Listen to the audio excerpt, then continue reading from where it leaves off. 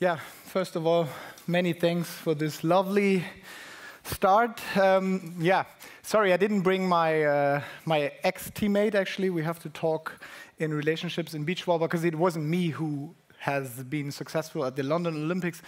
But I don't want to talk too much about the look-like of my former partner. Today I'll have a 20-minute speech about innovation. It's probably a bit unusual that a beach volleyball player or ex-player is talking about that, but as you heard before, it has been our signature card of playing beach volleyball, and I would call it we didn't have any other chance to be successful. We have to be, or had to be, innovative. Can I somehow click this? Does it? No?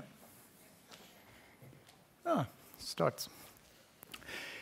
Yeah, sure. As Alex mentioned, we've been to the London Olympics and we've been successful, but there was a time before, and I don't know any other athlete, no matter in which sport, who does a good or who has a good result at the Olympics on his first attempt. So it's been on us. Same thing, I've been to the Beijing Olympics first in 2008, and it was a nightmare, it was a disaster for us. And I want to talk honestly. There are others, but what we did over there, we qualified after a 2 years period of time, and we were seeded number 3, which is the overall result in 2 years, and we ranked 19th. We didn't make it out of the pool play phase. It was a disaster. Sure, or call it nightmare. I was 26 that time, and I still had that dream to take it another time, try it one more time, and somehow make it better. And there was Beijing in Asia was not my favorite Olympics by the result and by other topics as well. There was a big crisis around it. It was big discussions if there might be a boycott. So I really wanted to feel this Olympic dream, and I did it again. So I started to team up with a new team, and I had new goals, and it was, as Alex mentioned, it was Brink And Reckermann, my team, against the US and Brazil. To give you a little bit of an overview of the hard facts, that's just me, but I just don't want to be so selfish. I want to talk about my team. It's me who made it to the London Olympics 2012. Definitely we've been successful, but it's another guy. Actually, we faced him in the final in London. It's Emanuel Rego. He's the so-called king of the beach. His career statistics is incredible. Many, many wins. He participated in all Olympics in our sport. We are a pretty young sport, 5 times Olympics. It's incredible what he achieved in his career. So you just have a short overview of what I had to deal with trying to make it better in the next 4 years. The only chance of our team that time was the factor of know-how. We actually had 3 coaches involved in our team. Actually, beach volleyball team is the smallest team in the world. 2 players and 3 coaches. Sounds pretty funny.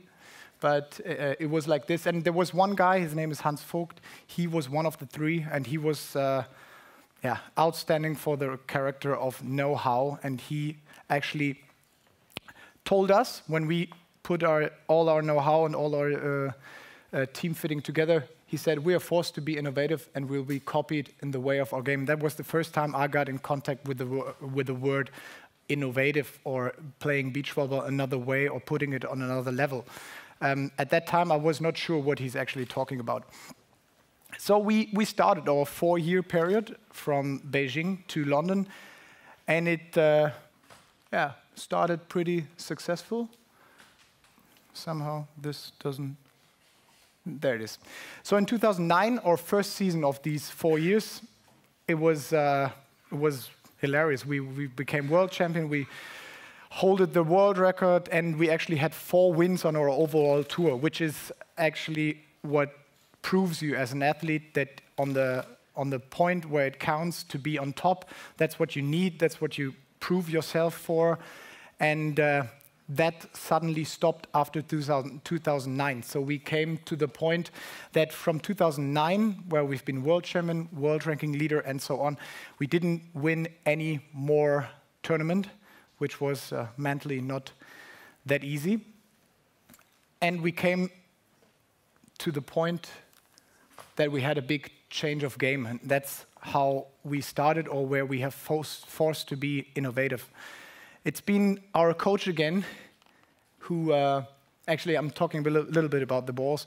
Is the left one you see has many floating characteristics. In beach volleyball, it's a bit like in soccer. Some of you might be familiar with that. It's Cristiano Ronaldo who actually shoots that ball in a very characteristic way, and the goalkeepers actually hate it. So if you hit on a ball with a nice impact, that ball can float. It doesn't need to spin. That's what he's trying to do when he has these free kicks in front of the goals. Goalkeeper hates it. The scorer, actually, he loves it. And same thing happened with us. They changed the ball. It's because of marketing and to sell balls. After a couple of years, you just need to change these characters of balls, and they had a completely new setup of that ball. And it was horrible for us players because we haven't been involved into it. No one knew really how that ball will fly, how it will touch, and we just got a ball delivered by that company, Mikasa. And they said, here is your new ball. We don't know when we're going to stop to produce it. You have to face it. You have to play with it. Was not so nice, but it's been the first time, actually, in our team, as we discussed it, being world champion with these characteristics of that ball, all these floating experiments we did. It was, let's say, a shock. And we didn't really know what will happen and how our future will look like, because we actually made it to the top in our first year, and we were pretty unhappy with that situation. It's been our coach. He's the only one who's been happy with it, because he thought like, oh, wow, now we can prove how good we are. That's what he told his other coaches. And finally, we got a chance to beat the big guys. The big guys are the nations in our sport, Brazil, US, and some Asian teams are also pretty good in our beach volleyball world. So we came to that point that we had to experiment with this new ball, with a new setup, and definitely I'll give you some hard facts about it. The beach volleyball ball has different characteristics as a soccer ball. It floats within a speed of 84 kilometers and has almost the same as Cristiano Ronaldo's free kicks. We were pretty sure, because we were facing the London Olympics, that it's going to rain at our period of time. It was in August. And we were not so convinced that we definitely put all or actually the most of our training time into this topic, because there were other innovative criteria which we also tried to proceed with. But we actually trusted our coach, and it's been him who said, this could be the advantage for us. This can be our chance to beat the big guys. And that's how it came. I mean, we started our training time. We made it we didn't win any tournament in these 3 years, but somehow we made it to this characteristics, and there it is. That was the outcome, actually, of the London Olympics in 2012. And that's been the factor of being innovative, this time, in fact, with the ball. But what it proved us were these facts. Like, from my perspective as a player, it was I had to make sure that I need the know-how and the innovative part on my side of the team. So actually, we took that guy, which I mentioned before, our coach. We saw this change in game. Actually, we were forced to change. We didn't have any option, but we saw it as a chance and a potential for us. We saw the start of using and training. In the start of using and training in our first period, it was like more or less the quality level lows up. That was something we realized in these first 2 or 3 years of our last 3 years to the Olympics, because we didn't win any tournament. We still trusted it, but the outcome was pretty low at the beginning. And yeah, we had to be sure that we're going to be copied by our opponents, but we had some other advantages because we started this innovative way of playing a bit earlier.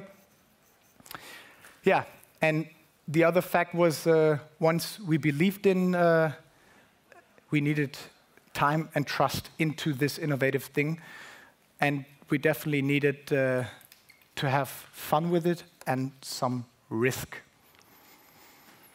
That's my short speech about the ball flying period of time in beach volleyball.